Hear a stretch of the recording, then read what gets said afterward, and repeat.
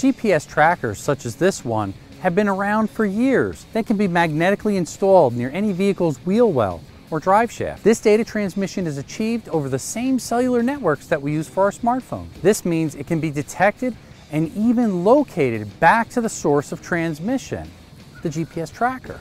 Sophisticated and sensitive devices such as this can detect a short burst of RF from a hidden GPS tracker up to a half a mile away, outside in some areas, but most have ranges for around 100 feet. Even more sensitive devices utilize direction finding antennas, allowing users to actually pinpoint hidden GPS trackers. This can shorten search times dramatically. How do these searches typically work? Some GPS trackers transmit at regular but infrequent intervals when turned on.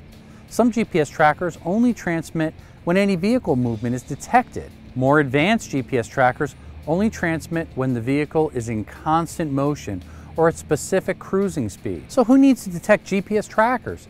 Of course, criminals and car thieves come to mind, but there are many legal and legitimate uses for detecting hidden GPS trackers. Law enforcement agents need to ensure that their vehicles are not being tracked by criminals.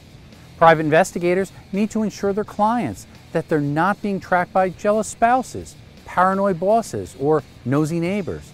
In fact, every U.S. citizen has the right to privacy and the right to not be tracked by law enforcement or anyone else without a legal warrant.